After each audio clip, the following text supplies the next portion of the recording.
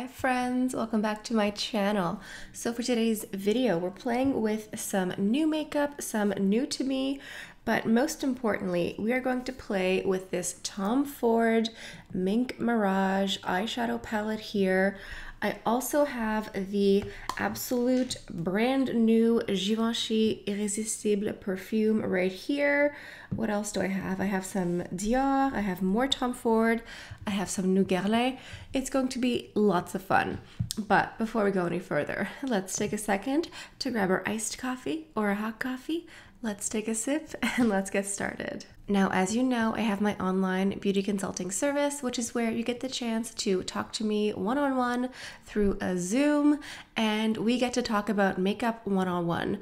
So if you have an extensive makeup collection and you just want like a fresh set of eyes, some inspiration, some ideas on how to use up what you already own, that is the perfect opportunity. That is the perfect time to book a consultation. Or if you would like some advice on skincare or makeup, but you don't want that sales pressure that you find at a store, that is also a perfect opportunity for a consultation. So just go ahead and click the link down below. That is my website. There is a scheduling calendar. You can go ahead and pick the date and time that works best for you. All right, Mink Mirage. I have been teasing this on my Instagram for a few days now, maybe a week or two. I think it's absolutely beautiful. When I look at this palette, do you know what I see? I see a box of chocolate. I see like dark chocolate, milk chocolates, a white chocolate. I think it's great.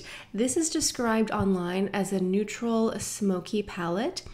And off the bat, when you look at it, it just looks like a perfect, easy, neutral, everyday, very workplace appropriate, very professional looking palette. This is the type of makeup that when you see it in the palette itself, it doesn't necessarily look super inspiring, perhaps, but this is the type of product that always looks incredibly beautiful and polished when you do wear it. Here are some swatches of the palette here. So all four are a beautiful matte formula. They are not dry. It's like a nice, slightly buttery finish and texture, and they feel fabulous when you swatch them, and they also wear very nicely. I have been wearing this off camera just to test it out, and it feels and looks and blends wonderfully. Now, something to note, there are some new Tom Ford eye quads on the market, and I ordered the Rose Topaz palette, which should arrive today, perhaps as I'm filming. So what I will do is maybe this video will go out first, or maybe the Rose Topaz will go out first, just depending on when my other palette arrives, because I know a lot of you also want to see the new palette in action. But basically, it's going to be a Tom Ford week, apparently. So what I'm going to do is I'm going to start with this shade over here.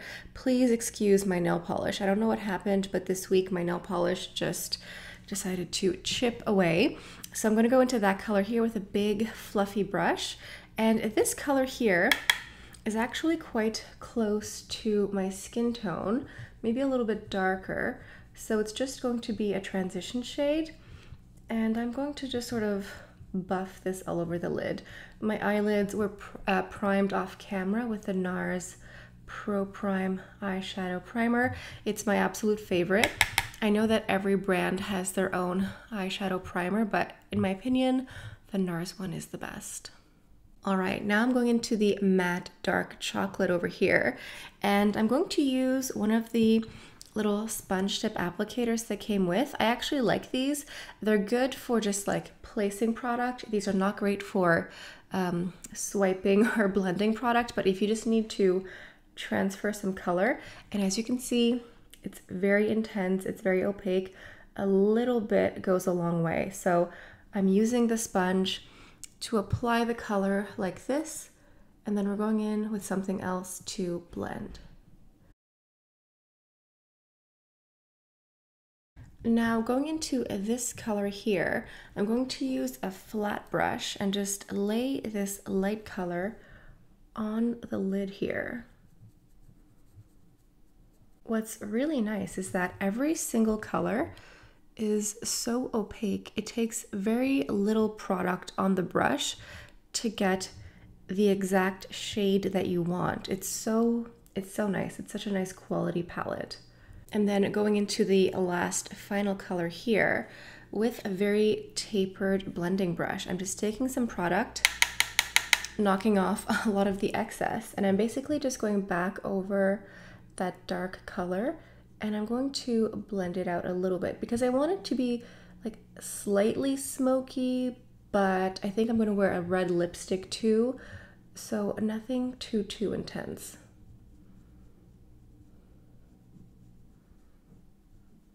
And then just blending this out like this.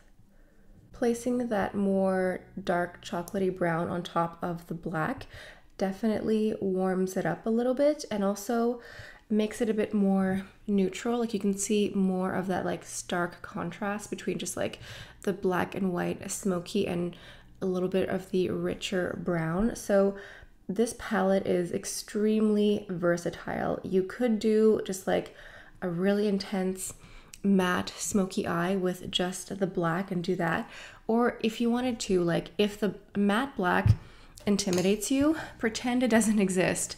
Like look at the other three neutral colors, and those are very versatile. Every day there's a neutral for every skin tone. It's really great. And then the black you could use to add as like eyeliner or very sparsely if you want to like smoke it up or deepen it. But don't be scared if you're thinking of getting the palette and the matte black is the one you're not sure how to use. You don't have to use it every single day. Now I'm taking my big brush from before and I'm just sort of going over top here just to soften this a bit and blend it out. But what's really nice is that, like I said, all the colors are so opaque. Like that white color stays white. Everything is just really great. This is really a wonderful quality. Like it's just the price that you pay, it makes a difference, and you can see why the price tag is what it is. Now I'm dipping back into the black eyeshadow and I'm just going to trace this under the bottom lashes here. And I'm going to do the same also with that warm chocolatey brown, just to match the colors that I mixed on top here as well. So I like this light color, but it's a little bit stark for me. So I'm just going to go into this color here and just add a tiny bit on this part of the eye, just to make it a little bit more neutral.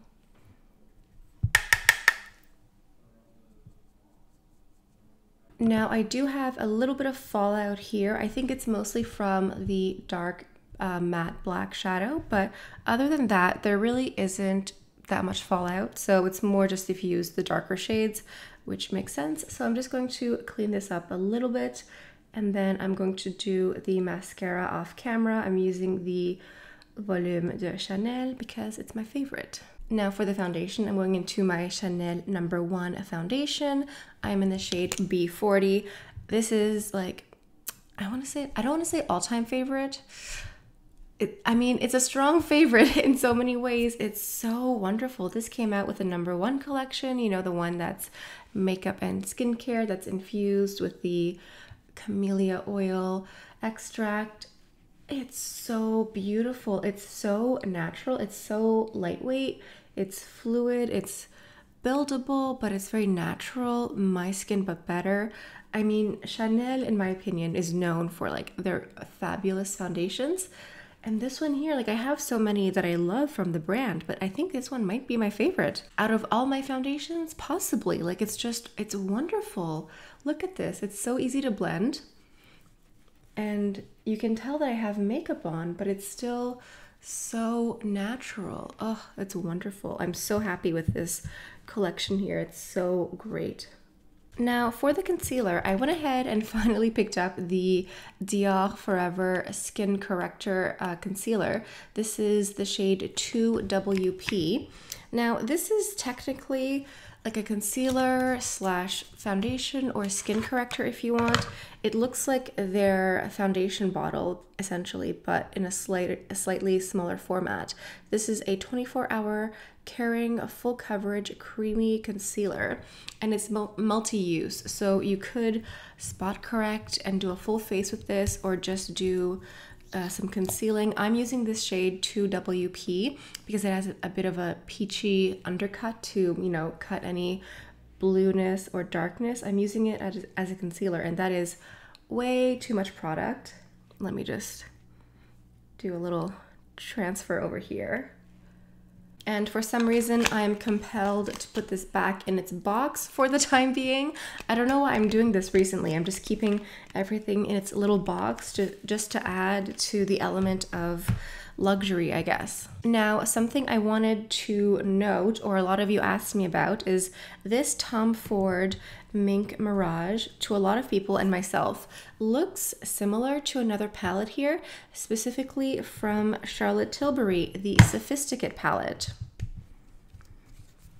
This is Charlotte Tilbury, the Sophisticate. This again looks like a really basic, neutral, very professional work environment, like very, I don't know, it's called the Sophisticate for a reason. And if you look at both of these palettes, they look like cousins, you know, very distant cousins, but you can see some sort of family resemblance here. So I'm gonna go ahead and do a swatch comparison of both of these palettes. Okay, so this side here is Tom Ford, and the other side here is Charlotte Tilbury. Now, as you can see, these look very, very close. Clearly, they had the same inspiration. They were going for the same theme, just like your neutrals, but a little bit enhanced. The Charlotte Tilbury Sophisticate palette is not exactly completely matte. Specifically, the white shade and the chocolate brown seem to have a little bit of a satiny, slight luminous effect, whereas Tom Ford is all matte, all four of them. Now, from what I remember with the Charlotte Tilbury palette, it was nice. Like I do enjoy wearing it, but the Tom Ford one is more opaque. I find that Tom Ford, the color that I pick up is the exact one that I get on my eyes.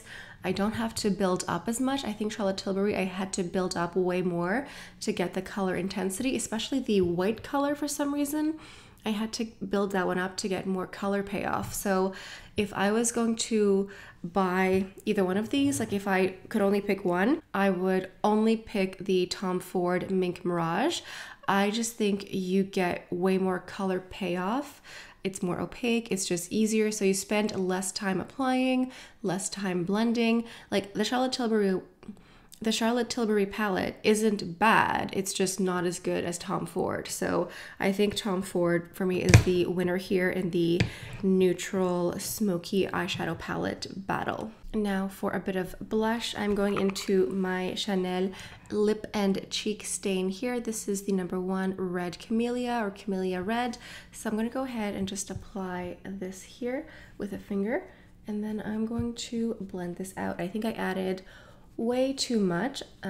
Give me a moment here to continue blending. If this happens to you, because guess what, it's happened to the best of us, you can take your foundation brush and just sort of go over a little bit just to bring it down a little bit, make it a little bit less intense. You could do this with a powder brush too that had a little bit excess product left on.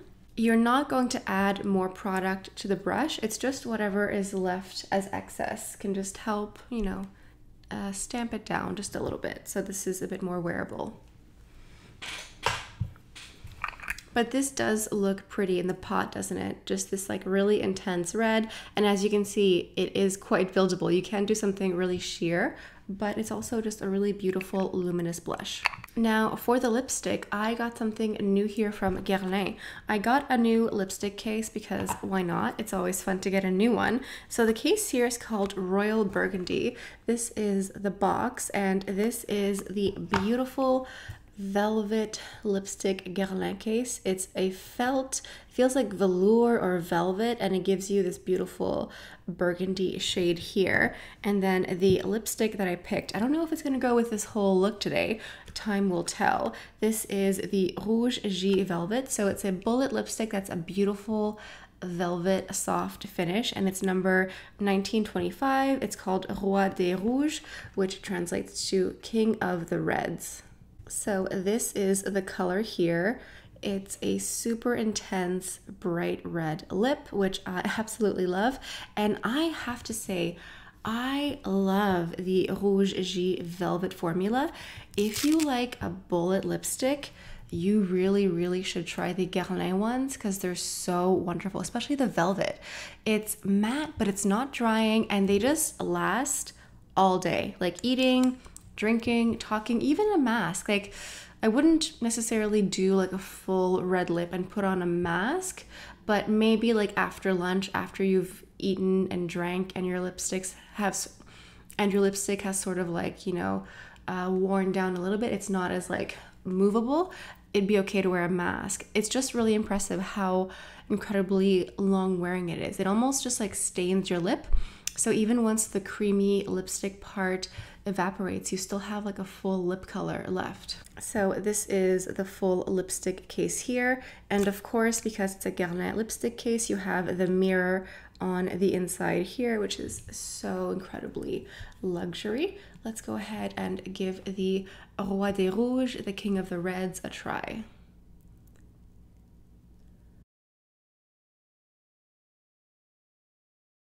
This is gorgeous. It's warm, but it's not too orange. It's just like the perfect red for me. As you can see, it has brightness too, but like it's just, I want to say breathtaking. It's just so gorgeous. It looks lovely. And I almost forgot, I want to add some bronzer too, but let's just take another second to look at this lipstick. I'm glad I still have some red lips or some red nail polish left on my fingers because this whole look looks really lovely. That's what's nice about going with like a more neutral eyeshadow look like this. You can pull off a really bold, intense red, and the whole look is just really nice. For the bronzer, I have the Tom Ford Soleil Glow Bronzer. This is the shade number 2, Terra. Again, I'm keeping this in the box for, I don't know, for fun. And it comes in a beautiful little white pouch.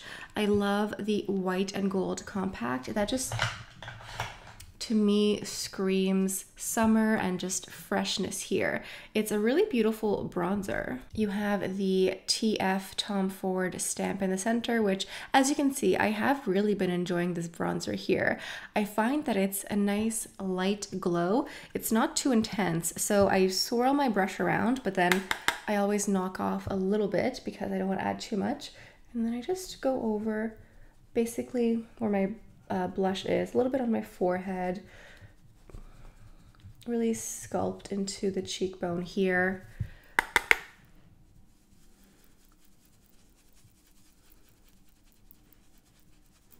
It's just such a healthy looking glow. Like you look naturally bronzed, not a hint of orange. The formula is not like completely matte, but there's no like sparkle or glitter particles. It's just like a beautiful luminous finish. I totally get Tom Ford makeup now. I drank the Kool-Aid. I understand the fuss about his makeup here, and this glow bronzer. Like, I don't know if his bronzer is that well known, but if you haven't tried the glow bronzer and you're looking for one, like, this is really nice. Now, for the final step of our beauty routine, we have to go into a fragrance. That's the final touch. And I have here the new Givenchy Irresistible Eau de Toilette Fraiche. So this is the box here. It's a beautiful white with a beautiful light pastel pink. This is the bottle. The other Irresistible perfume bottles also have the same shape. I have one in the background that we can do a comparison of.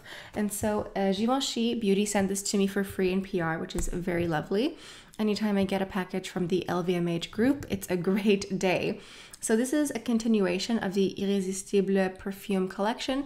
And the one that I have here is Eau de Toilette.